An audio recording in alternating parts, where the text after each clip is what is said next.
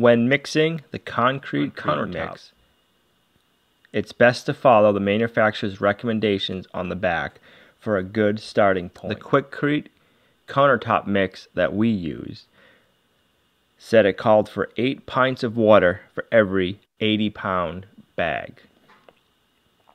So that's what we started with. We used 8 quarts for the 2 bags we had in our mixing trough. On the first batch, we realized that 8 quarts wasn't enough. So we kept track and counted, and ended up taking 13.5 quarts.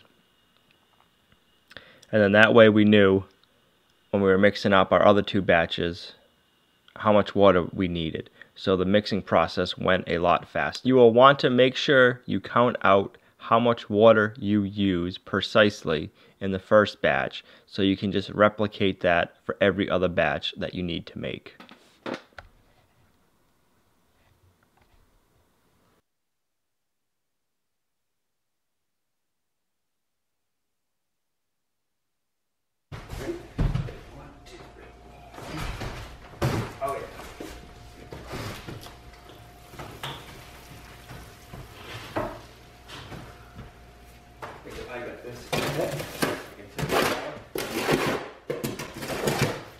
We have chicken wire zip tied to screws, and the heads of the screws are still sticking out a ½ inch above the plywood.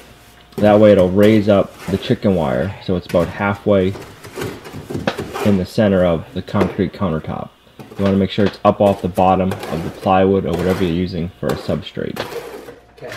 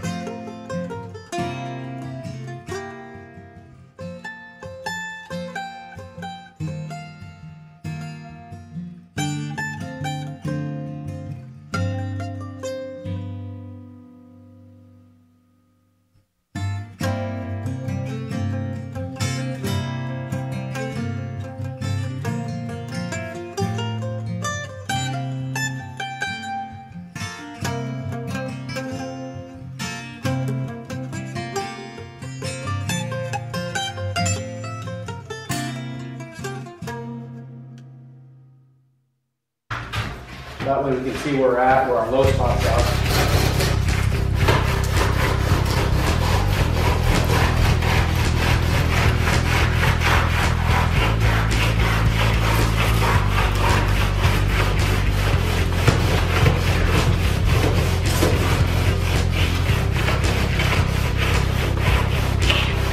Well, it's so nice, we left it high in the middle. Yeah.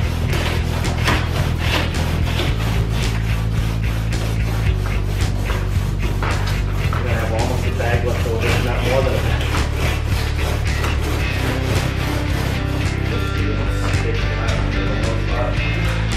I'm just going to kind of spread it. Cheers, go.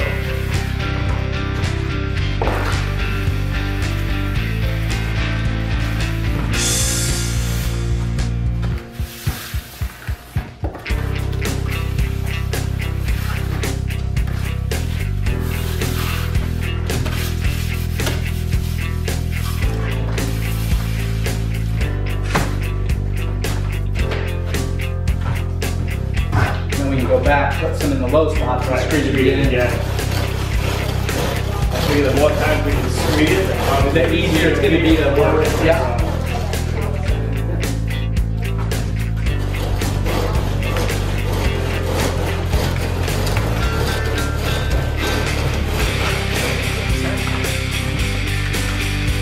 Minimize loss.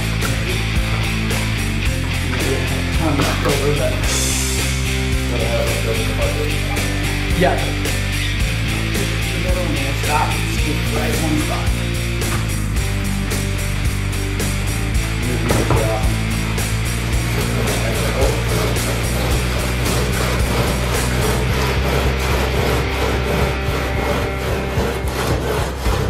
Yeah, we didn't even need another bag.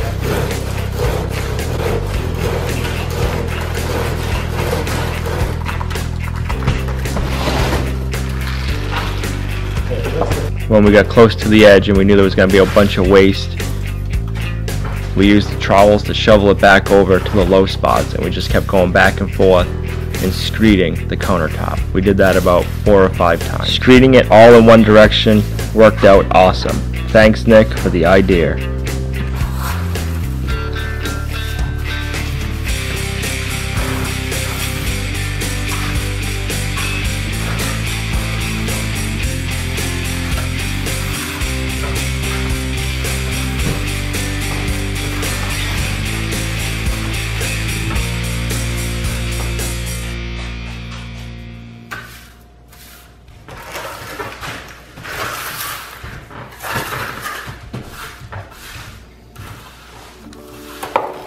Make sure you have something on the end of the counter to catch the extra concrete that's going to come off when you are screeding. I think I'm ready to screed. If you are.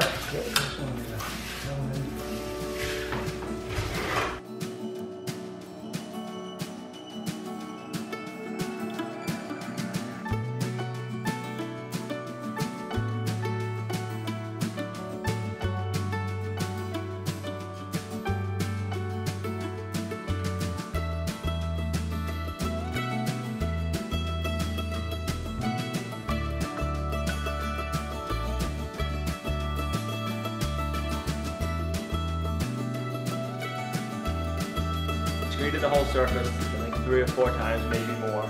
That it all worked out. We've let it set a few times. I've gone over it with a float. Now at this point, I'm going to keep working it with the trowel, the float, whatever you want to call it. You get some of the water to keep coming off the top and keep rising up. I don't want to just let it dry in place and leave it film. I'm going to keep working it and smoothing it out as we go. Whether it's right or not, I don't know. We'll find out tomorrow when we take the home.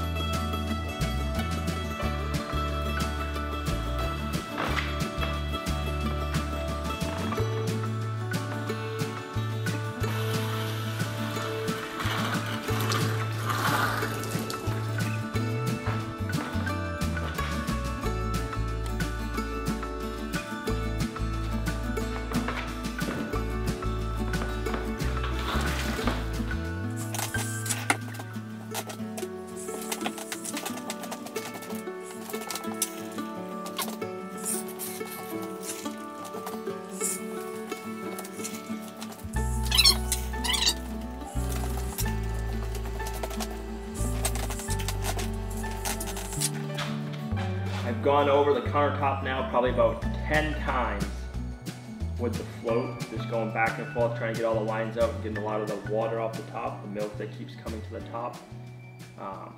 The more I've been working it, the better it gets. I'm happy with it at this point. It looks really good, nice and flat. There's a few imperfections, a few minor lines. I think at this point if I leave it, as long as it doesn't get too much more water on the top, I'm going to leave it. Then I can just sand out the lines and polish them out.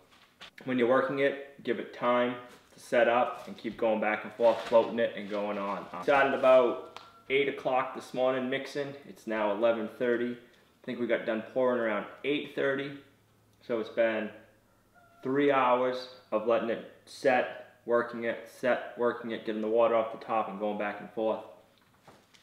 You definitely want to make sure your floors are covered and protected the best as possible. We've had our mixing trays down on the ground, catching some of the water. One of the things I did, and I should have done it from the beginning, is I have a little bit of cardboard, so I've been putting it on the edges where I've been wiping off and floating off all the water. That way if it falls on the floor and it's not getting in the tray, it will get in the cardboard. We had some splash up residual effect here. You can see it here. I washed it down a couple of times. I gotta do it again with clean water. Wipes off the paint pretty easy. But next time I would plastic the whole thing. We did like a rosin paper and then a tar paper.